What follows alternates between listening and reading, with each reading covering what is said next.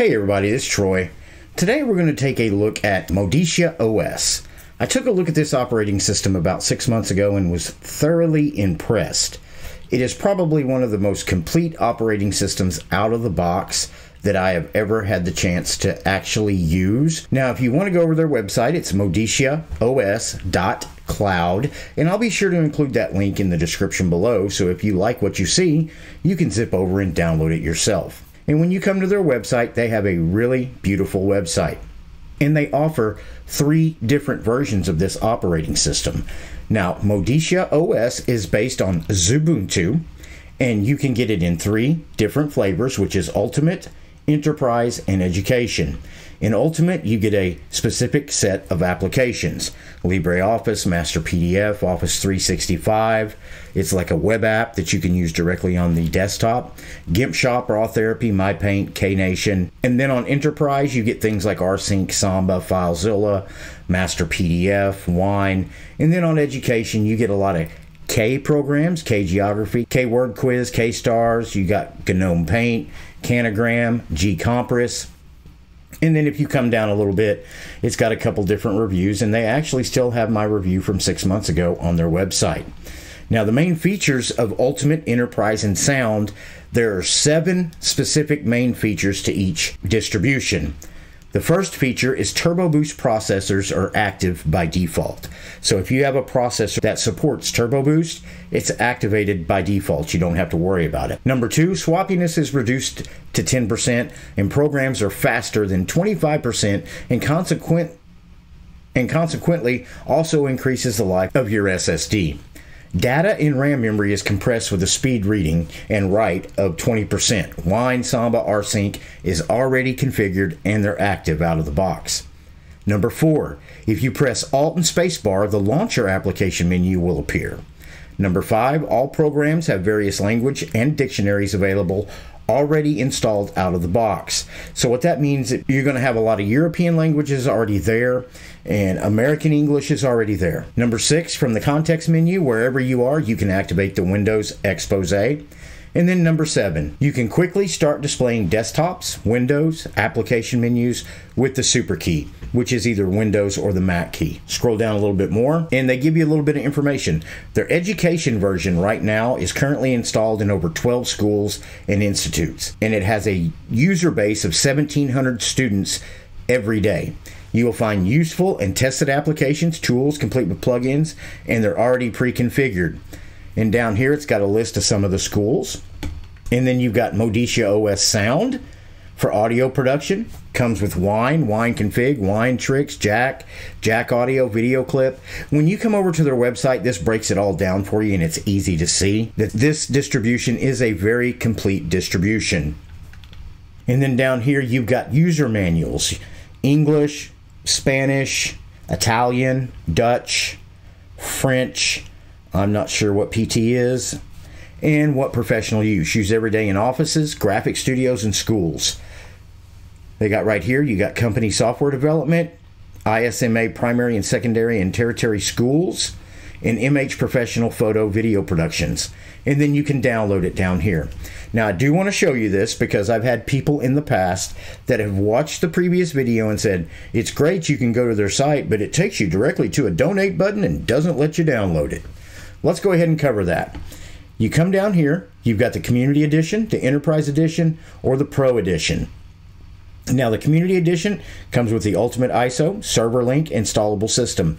It doesn't come with free support. Now, if you go over to the Enterprise, you get email support 24/7, development team, in one email support, troubleshooting, and advice configuration. And then on the Pro Assistant, you get that coverage for a full year, and that's a paid version, but you don't have to pay for it here. So to download it, all you got to do is click free, start, and it brings you to this screen right here. And everybody gets to this screen and says, it just doesn't work, I can't download it. Go to Community, click Community, and it'll bring you over here, and they say, they want my money, but they won't let me download it.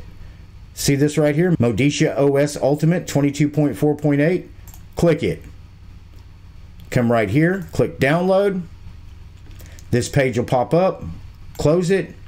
and it started downloading in the background. That's as easy as I can make it. Now let's go back to their homepage.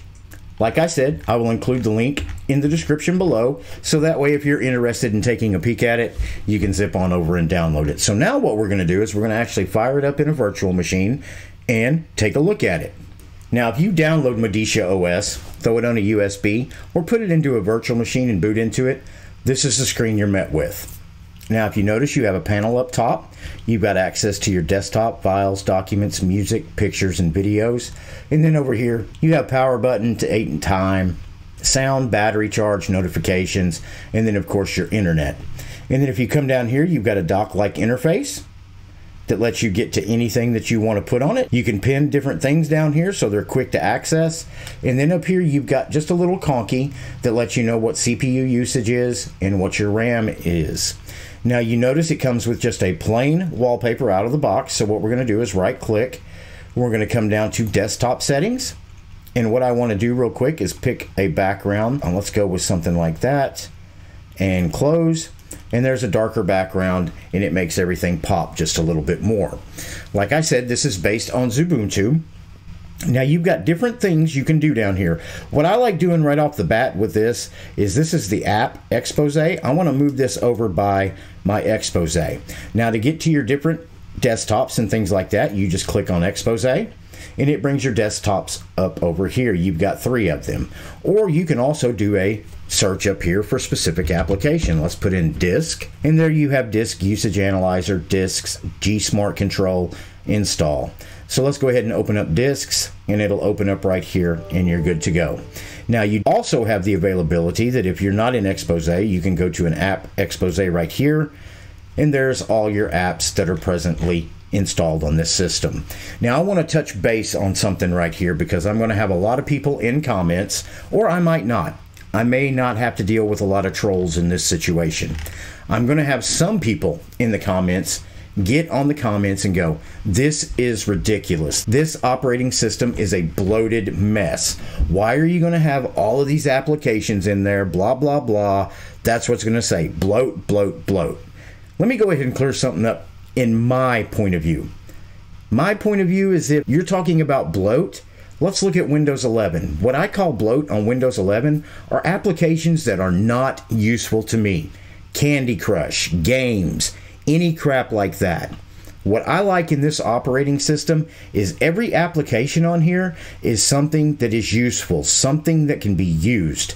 It's not a waste of space. It's not something that's asking for me to spend more money on it. It's not a game. It is an application that can be utilized and used. So in my opinion, it is not bloat. It is a tool that I can use to complete what I want to do. Now, if you disagree with me, I'm sure you're going to let me know in the comments, but this operating system comes packed with a lot of useful tools, and it's not bloat. That's my opinion. Now, we're going to come back down to the bottom. You've got screenshot right here. You just click on it, and it would take a screenshot, of course. Then you've got your file manager, which everybody knows. If you're dealing with a Ubuntu, you're going to have Thunar File Manager. Now, what you do notice is when you go full screen, you do have a global menu up here. You've got File, Edit, View, Go, Help. You've got your usual suspects over here, and then you've got your home folders right here. Now, what I like about Thunar, it's not as feature-packed as some other file managers out there, but it lets you get your job done and just basically stays out of the way.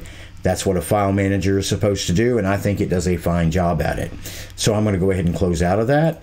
And as you can see, when you close, the global menu goes away and you got your desktop files, documents, and music pops right back up. I love the smoothness of this operating system. It really is very responsive, and you can tell that it's been worked on for years. Now, if we come back down here, you've got USB stick formatter. If you need to format a USB stick, you've got that tool right there on your dock. And then you've got System Monitor. Now, what you're going to notice with System Monitor is when you pull it up, especially if you've got it in a virtual machine, it's going to tell you right over here that it's using 1.5 gigabytes, but it's really not. There's some of this operating system that runs in RAM. So that's why I really like having Stacer on here, because when you open that up, it's going to give you a true readout of what you're actually using in RAM to run the operating system. And right now you're sitting at about 950, 985. It's climbing a little bit, but it should hover around 1.1. and that's about right. You're using about 1.1 to 1.2 gigs to run this system in virtual, so we're going to go ahead and quit out of that. And then you've got Landshare down here. If you open Landshare up, that's a way for you to share things between different systems on the same network. It comes in real handy. I've used this before. It's really nice. But this comes out of the box.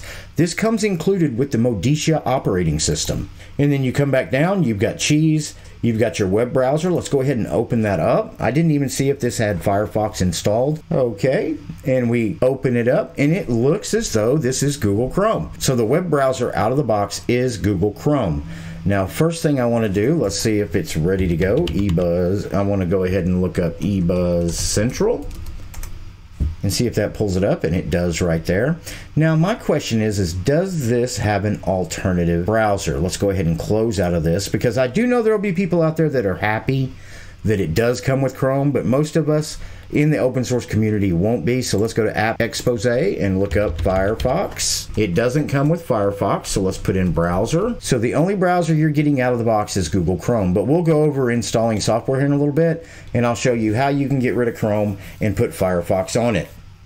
And then we can come back down here. You've got Mail Reader, XNView Multi-Platform, VLC Media Player, Audacious, LibreOffice, and then of course you've got Trash. And now what I want to do is go up here, and I want to look at settings. So you've got Expose, you've got rsync, real-time kernel for multimedia, system monitor, time shift. That's going to come in handy. Time shift, if you need to make a backup or a snapshot of your system, zip on over to time shift and you can make a snapshot of your system. So that way, should you have any problems, you can always go back to a time that you had a system that was fully operational. So what I'm going to do is just right click down here, System Monitor, Calculator, Translate, Desktop Settings, Applications, Settings Manager. Let's open that up. And what I want to see right off the bat is you've got Appearance Panel. So I just hit Update the Kernel. It's based on Ubuntu. So I'm going to say we're probably using long-term support kernel. But there's your settings and everything that you have right there. Now I do want to go and see exactly how we install software. So we've got accessories. Let's just go up here and type software. There's software updater, app grid. Let's go ahead and open that up. So you can look at different apps here, I guess. PDF chain. Can you do a search? Can we look for something like OBS Studio? And would that work? There's OBS Studio, so let's click right there. We're not able to show any reviews at this moment, so you could just install from right there. So that's pretty impressive. So let's go ahead and close out of that. And I do believe you have Synaptic Package Manager on here as well. So we'll go to Software, and there's Synaptic Package Manager right there. As most of you know, if you watch any of my videos, I love Synaptic Package Manager. And if you haven't seen it before, it's one of those that it's really just a type, search, install type package manager. So you'd come over here, let's put in something like OBS Studio, and we do a search on it. And it pops up right here. You just click right there, mark for installation. It'll show you all the dependencies that you have down here. Mark those dependencies and then come up here and apply, and you would install OBS Studio on your system. Now, what you could do before you applied is go over here and look for different applications. You could look for something like Shotcut and do a search for it. And there's Shotcut right there. You can go ahead and mark it for installation. And then you got Shotcut marked, you've got OBS Studio marked, and basically you could fill this up with applications that you wanted to install. Once you got them all selected, come up there, click apply, and it would install all of them at the same time. So that makes things rather easy. Now, is it easy to just put applications on the launcher? What if we come up here, what if we wanted to add that? Can you right click it, add to panel, or is it already there? No, it's not there. Would you add it to favorites? No. Or do you just drop and drag? And can you drag? Okay, you can just drop and drag it to add it to dock. Okay, that's pretty simple. That's pretty easy. So let's come back down here. I'm going to go ahead and open up App Expose, and we're just going to kind of cover over some of the applications that you have pre-installed. You've got Airmore, Animated GIF, Audacity, Audacious, Convert All, Clipboard Manager, Blue Griffin, Blender, BleachBit, Evolution Mail, Expose, G-Labels, Fonts, Google Chrome, Laptop Mode, LibreOffice Suite, your Microsoft Excel, Microsoft OneDrive, PowerPoint, and Word. These are web apps, Natron, Notes, Plank Bar settings, and you can come down a little bit more. You got WhatsApp, VLC, you've got a ton of applications installed out of the box, and there's Qubit Torrent for your torrent downloads. If you all want a complete operating system, which basically means you download it, you throw it on a USB, you install it, or you download it, open up in a virtual machine, and you're pretty much ready to go with your daily routine or your daily work, Modicia OS is solid. Modicia OS is probably one of the most complete operating systems I've ever looked at. I say, and this is my opinion because I'll have people that come in my comments and beat me up, it is more feature-rich and better looking than Linux Mint. It's got the same base that Linux Mint has. It's based on Ubuntu. This is based on Xbuntu. It's there. The foundation is there. And on top of that, Modicia is already being used in government offices and in schools. I really think if you want something that's complete and you want something that's beautiful, because right now, I really think this right here, the way it sets, looks much better than Mac OS. I like the smaller icons down here. Mac OS is huge. I think it's easier to install applications on here than it is on Mac OS. Yes, Mac OS is #1 in a lot of other areas, but if you're leaving Windows or you're leaving Mac, this is definitely an OS I would suggest you take a look at. What do you think? Is Modicia OS something you're already using, or is it something you might download, throw on a USB, or put in a virtual machine and take for a test drive? Let me know that in the comments below. Do me a big favor before you leave today. Please like this video. If you like my videos, I get included more into the YouTube algorithm, and more people will enjoy what this video is about, especially if you find things in it that are interesting. There are other viewers out there that would find the same things interesting. So please like the video. And don't forget to subscribe to my channel. Doesn't cost anything, and if you end up not liking me, you can always unsubscribe. If you like the channel and enjoy the videos that we're producing, you can support us by becoming a member to the channel, buying us a cup of coffee, throwing us a donation on PayPal, or zipping on over to Patreon and becoming a patron to the channel. Those links will be in the description below. As always, thank you for watching my video, and I will see you in the next video.